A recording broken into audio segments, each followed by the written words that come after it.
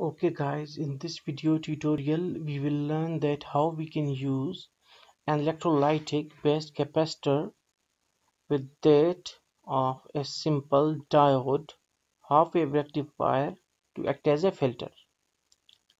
So for it, first of all, I would like to tell you that the capacitor can act as a low pass filter as well as a high pass filter.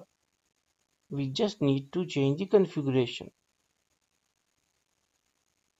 When a capacitor is in series in with the sine signal source, it will act as a high pass filter. But when the same capacitor is with the is in parallel with the same signal source, then the same capacitor will act as the low pass filter. So we are making a low pass filter with the capacitor. So hopefully you will got the concept. So for it we need to take one push button. So you can take this single pole single throw push button. Also take electrolytic capacitor. First click on capacitors, then go to the electrolytic aluminum.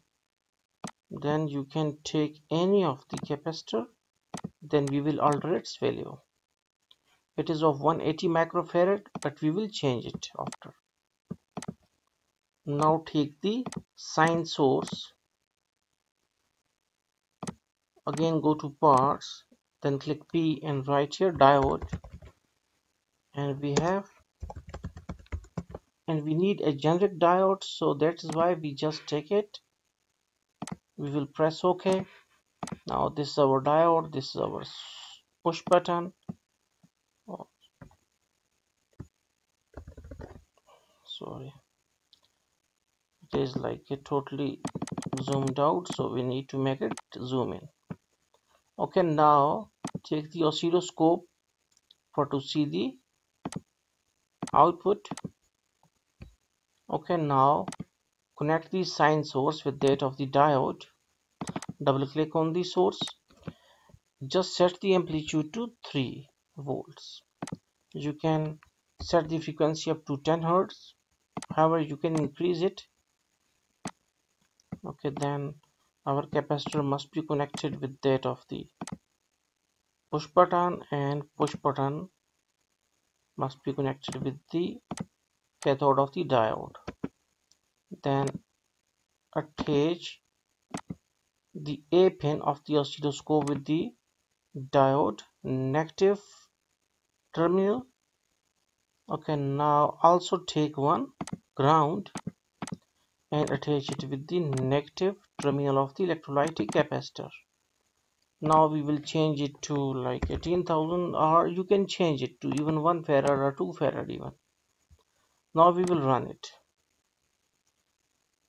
Now you have to increase the resolution.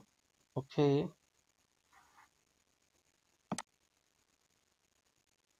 okay, now yeah, now this is our signal. Okay, now you can see that it is a rectified signal. Now when we will press push button, the capacitor will be connected to the output of the diode, but still this time this switch is open, so the signal is going as it is. But when we will press this push button, you can see that it totally filter out the AC component. Now when you will when you will press it again, you will see that it is filtering the AC component because it is making the wave a straight line. It means that it is totally nullifying the AC component or high frequency component. Again, you can see that when you press it,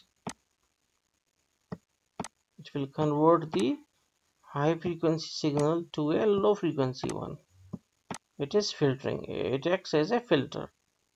So hopefully you got the concept. Now you can make the circuit at your own and can understand some more things while using it.